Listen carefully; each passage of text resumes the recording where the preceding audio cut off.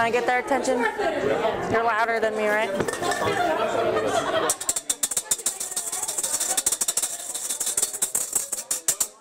Guys ready?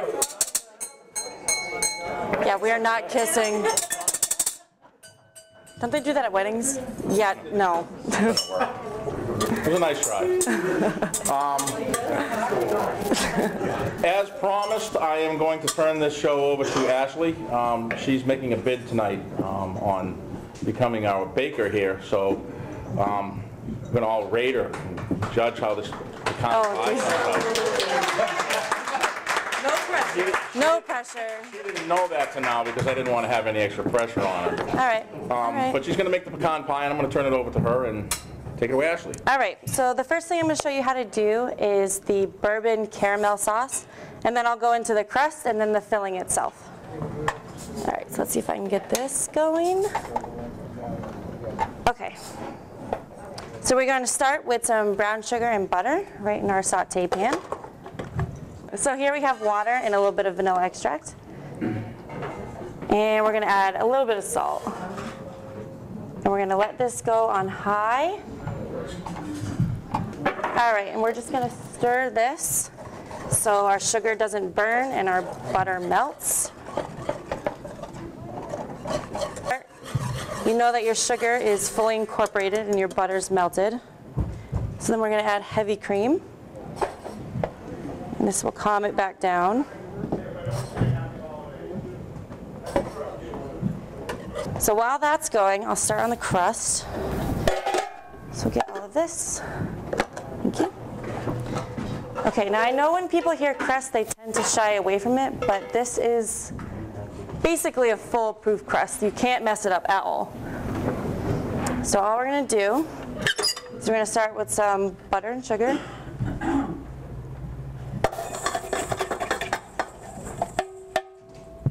So it's starting to get a boil again, so we can turn it down a little bit. You just want it to simmer for probably 5 to 7 minutes. Once your sugar and your butter are fully incorporated, we can add, we only need 2 eggs. We want to do one at a time. We got our second egg in here. Let that go for a minute.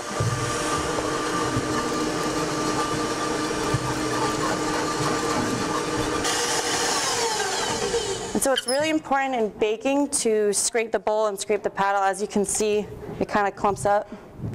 So it's not incorporated in there very well. So you want to scrape it down, get all that butter back in there. Let that go for a little bit longer. It's going to kind of have like a gross kind of texture. I don't really know how to explain it. It almost looks curdled, but it's normal. It's what it's supposed to look like. See, it kind of looks like scrambled eggs. That's pretty good.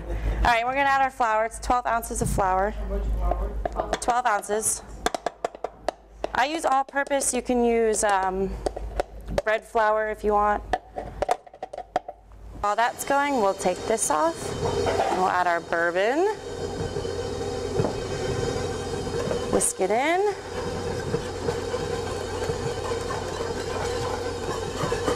And from here, it's still kind of thin. You can kind of see how thin it is. As it cools, it's going to thicken up into caramel sauce. You can use it here if you want. I like to chill it. So I'm going to carefully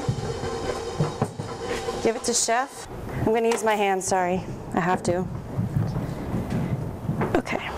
Basically, if you had chocolate chips, you'd have chocolate chip cookies. So you're going to wrap this in plastic, put it in your fridge. It doesn't need to go overnight. I found 10-15 minutes in the fridge makes it turn into a rock. So it's pretty quick. And then once it goes in the fridge, it's going to look like this. So you're going to roll this out. It doesn't matter if it cracks or if you have a hole in it, because like I said, it's very forgiving.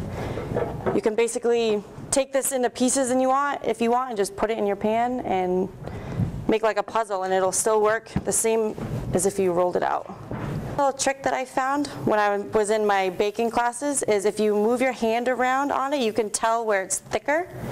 So you've all probably made pies or something like that where you get a really thick side and a really thin side. So that's one way you can prevent it. It's just kind of run your hand around it and you can tell where the uneven sides are. All right, that looks pretty good. All right, that's good. So you want to do a little bit of spraying here. And then, sidekick. Thank you. And whenever I do cakes or anything in a pan that doesn't have the springform bottom, I like to just put a little bit of flour. And another easy trick I learned in school, other than trying to pick this up and slide it on there, take your rolling pin, roll it up on your rolling pin, and then pick the whole thing up and then just roll it right over, just like that. You can see how it's kind of falling apart a little bit, but you can make it work. And I'm literally just forming it to the pan. Even if there's holes, I'm just kind of moving my fingers around, pinching the holes, stretching it out if I need it. You go all the way around. And then you can take pieces off from the sides, stick them where you have a hole. Just like that. Pecans. And you want to put them in first because the filling that we make is really heavy. So if you put the filling in first and then you put the pecans, they're just going to kind of float on the top. So they really won't get incorporated. So you can add as much or as little as you want. I like a lot, so. We're going to move to the filling. Okay, and this filling is just as easy. It's basically throwing everything in the bowl and letting it go until it's incorporated. So we have brown sugar, butter, and vanilla.